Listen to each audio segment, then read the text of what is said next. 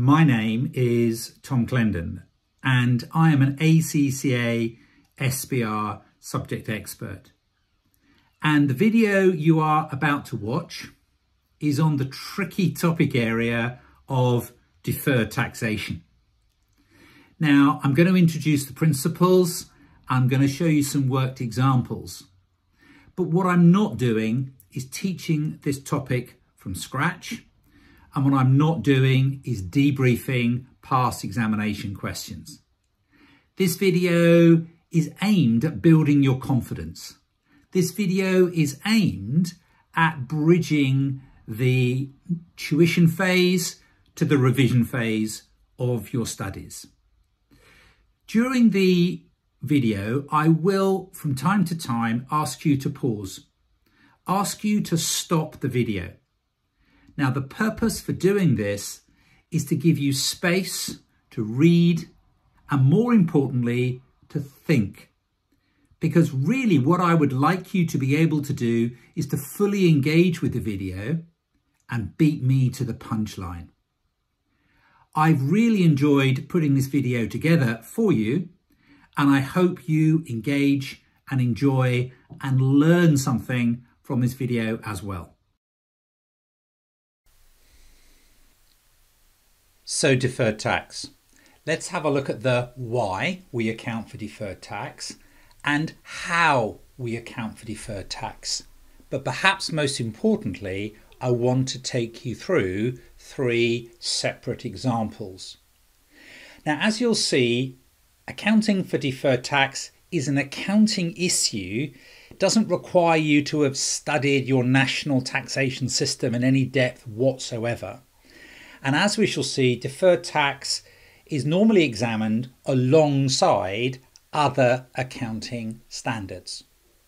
So first of all, let's consider why we account for deferred tax. Let's just pull back and think of the reasons why we account for deferred tax.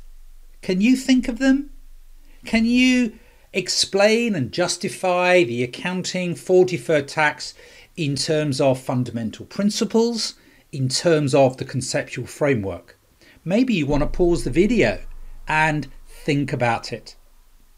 But I'm pushing on, and for me, the reason why we account for deferred tax is the accruals concept, is the matching concept.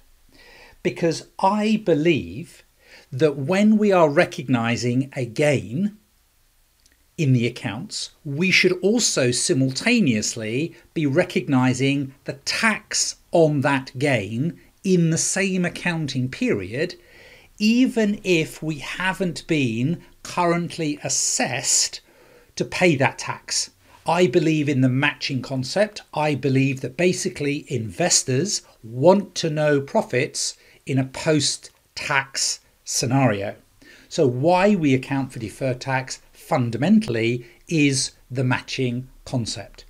And I'd like to show you a small example, an application of this principle. So we've got a revaluation gain of 10 million on the PPE, and we've got no current tax assessed, because the taxman will not give us a bill to pay when we've got a paper gain. Now, tax rates are 20%. You do not need a calculator. You are, I hope, already ahead of me in realizing that if we're going to match the gain with its tax implications, we're going to have to recognize an additional taxation expense of 2 million. And that taxation expense will be recognized wherever the gain is recognized. Probably in equity, probably in other comprehensive income. That's where the majority of gains on PPE are recognized. Having thought about the debit, having thought about the expense, you then of course have got the corresponding deferred taxation liability. That payment of tax will occur in the future. We haven't even been assessed with it yet, so we're recognizing an additional deferred taxation liability. If you like, we're debiting the tax expense and we're crediting the deferred taxation liability. But there's a big part of me which doesn't really want to think in terms of debits and credits. As we move into the pre-populated spreadsheet, at question number 1, it's often useful to think about how it's affecting the overall financial statements. So in your other comprehensive income, you'll have a revaluation gain of a net figure of 8. And in your statement of financial position, because of the revaluation, PP has gone up by 10. Anything that's gone through equity, other comprehensive income, will go through your other components of equity. So the net figure there is 8, and you're increasing your deferred tax liability, your non-current liability, by 2. So that's the story on that very first little application. You understand the reason why we account for deferred tax is matching. And notice that so far I haven't used the words temporary differences or anything like that. I'm concentrating on you understanding the why. But I would like also to link the reason why we account for deferred tax to the framework, to useful information. Now, if information is going to be useful, it has to be a faithful representation, which means that we have to give a complete picture. And including the deferred taxation liability means we are including an obligation, arguably that we have, or arguably not, but let's not get into that at this stage. We are being more complete. We're also being relevant, being predictive, because we are telling the users that at some stage in the future, tax is going to have to be paid of 2 million. So there are plenty of conceptual justifications as to why we account for deferred tax. Let's move on and talk about how we account for deferred tax. And yes, I will now be talking about temporary differences. So back to basics, back to the beginning. You should know this. The deferred tax is accounted for on all of your year-end temporary differences between the carrying value of your assets and potentially liabilities and the amount for which they are recognised for taxation purposes. In other words, their corresponding taxation base. That's the theory, but I want to try and put that to the test. I want you to understand. Now, normally we talk about deferred tax liabilities. And deferred tax liabilities arise where the temporary difference is that the carrying value of your assets exceed the tax base. Now, that's only a temporary difference because ashes to ashes, dust to dust, eventually the asset will be sold, so we'll have no carrying value and no tax base. So it's a temporary state of affairs when the asset has been revalued upwards, to give a higher revaluation than the tax base, or maybe we've claimed accelerated capital allowances to reduce the taxation base. But you get a deferred taxation liability when the carrying value of your asset exceeds your tax base. And we call that a taxable temporary difference. And we recognise a deferred tax liability as a result. And we are reflecting and acknowledging the fact that effectively the payment of tax has been delayed. The payment of tax has been deferred, been postponed. We are accounting for the deferred taxation liability. How prudent is that? Good. So, to recap, gains give rise to taxable temporary differences that give rise to a deferred taxation liability.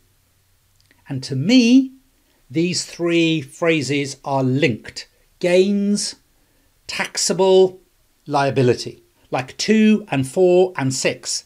They are all even numbers. It makes sense that they're together. That gains have taxable temporary differences that give rise to a deferred tax liability. But you may be familiar with that symbol. Where there's a yin, there's a yang. And we can, of course, have deferred tax assets.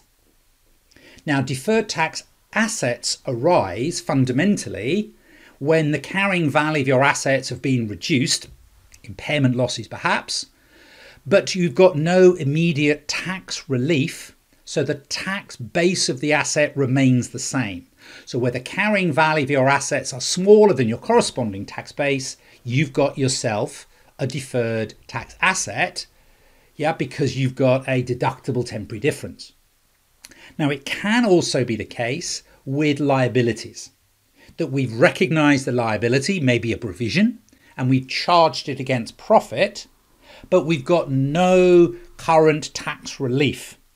It's not acknowledged. The liability and the expense of the provision is not acknowledged for taxation purposes. It's a non-cash item. They don't want to give us tax relief. So the tax base of the liability is zero, but we've recognized that liability.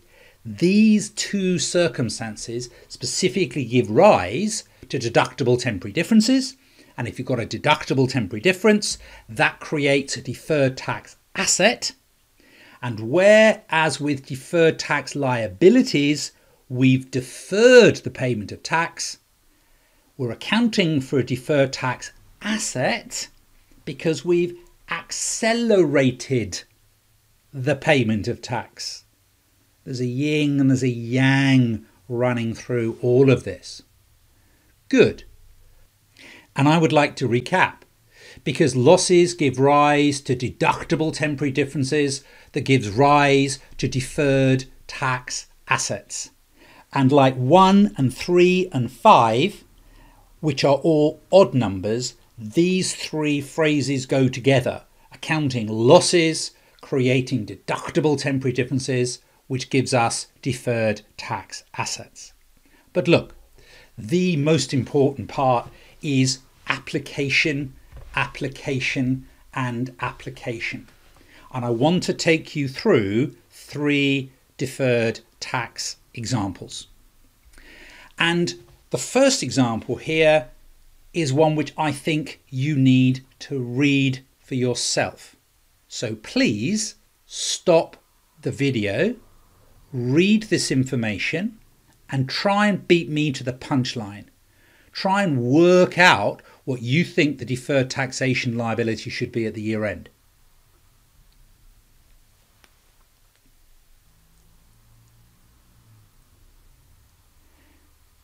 Now, if we're going to calculate a year-end deferred taxation liability, we need to calculate year-end temporary differences, which means that we need to determine the year-end carrying value of the asset. And at the beginning, the carrying value of the asset was 500, but you've just charged depreciation of 50, so we've got a carrying value of 450. Now, the opening tax base or tax written down value is 400. The tax allowances, the capital allowances are 80, and therefore the year-end tax base is 320. You don't need a calculator to realise that your temporary difference between the carrying value and the tax base is 130. The carrying value of the asset is bigger, so this is a taxable temporary difference, and the rate of tax is 20%. So if you've got the figure of 26, I'm really pleased. Yeah? And that's how you would arrive at the figure of 26. That's your year-end deferred taxation liability. But I want to give you more. I want you to think about what would happen in the profit and loss account. Because in this scenario, we've already got an opening taxable temporary difference. We've already got an opening deferred taxation liability. Because at the beginning of the year, the temporary difference was 100. Yeah, the carrying value exceeded the tax base 500 to 400 by 100. And therefore, at the beginning of the year, there's an opening deferred tax liability of 20. So from a P&L perspective, if you've already got a liability of 20 and you need 26, you're increasing that by 6.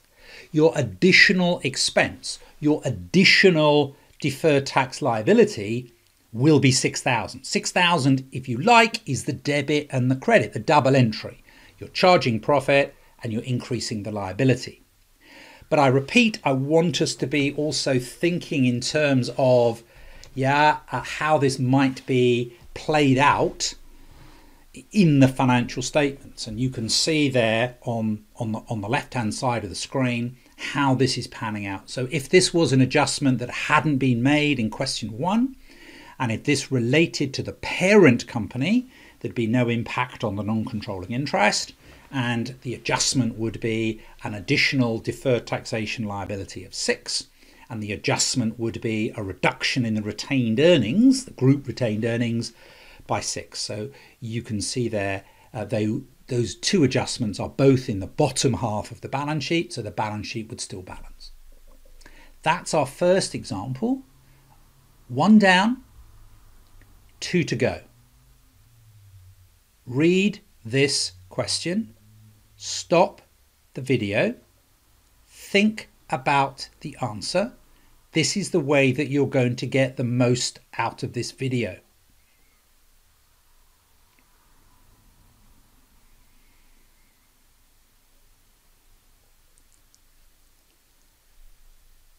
Now, the elephant in the room is impairment. Deferred tax is difficult to examine deferred tax in isolation. It has to relate to something else. And in this case, the asset has been impaired. All right, although impairment is not specifically mentioned, there has been a damage to the asset. So that is an indicator that we should do an impairment review. Now, although we could sell the asset for 60, it has a value in use of 70. So an asset is impaired when the carrying value exceeds the recoverable amount. And that's the case here because 100 is both bigger than 60 and 70. And the recoverable amount is the higher of what you could sell it for, the fair value less cost to sell and the value in use. So I think we've got here an impairment loss of 30. I think we've got here, an accounting issue. Now, you're not going to get tax relief on impairment losses. So you're writing down the carrying value of the asset, but the tax base of the asset is still going to remain at 100. So this 30 is going to throw up a temporary difference. And that temporary difference is a deductible temporary difference because when you're dealing with losses, you're dealing with deductible temporary differences, you're dealing with deferred tax assets. And with a deductible temporary difference of 30, the carrying value is smaller than the tax base, you've got a deferred tax asset of 6. I hope you beat me to the punchline. I hope you realize that the answer was going to be 6.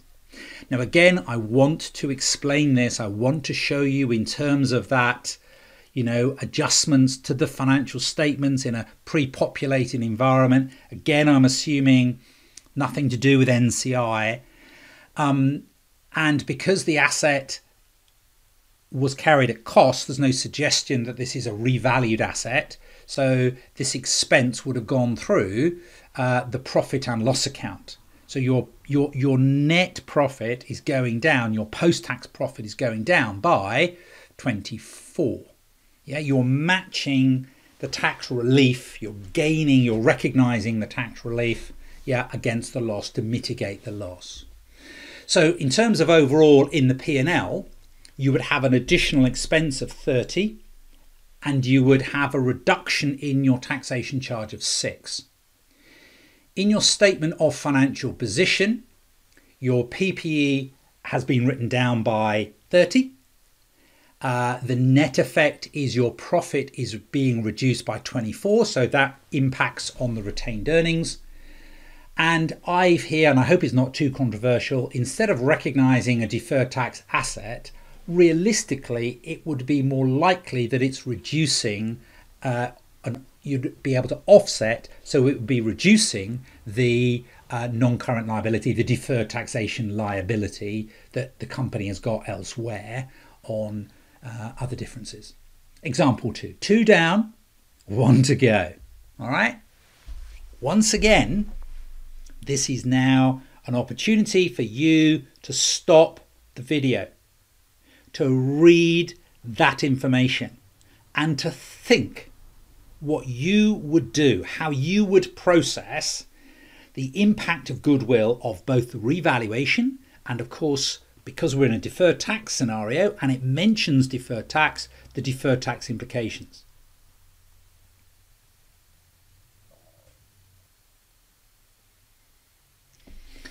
Well, there's a lot going on here, and we've got 100% sub, so we're not going to have to worry about NCI in any way, shape or form.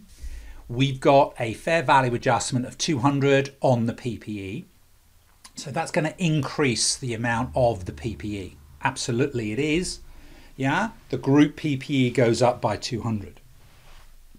Now, when the net assets at the date of acquisition are revised upwards, it squeezes the goodwill. Goodwill is a balancing figure, all right? You're deducting the net assets away from a bigger total, assuming it's a big positive figure for goodwill. So by increasing the net assets, you're going to be decreasing, reducing the goodwill figure. That is for sure. One thing at a time. That's the implication. That's the consequence of the fair value adjustment.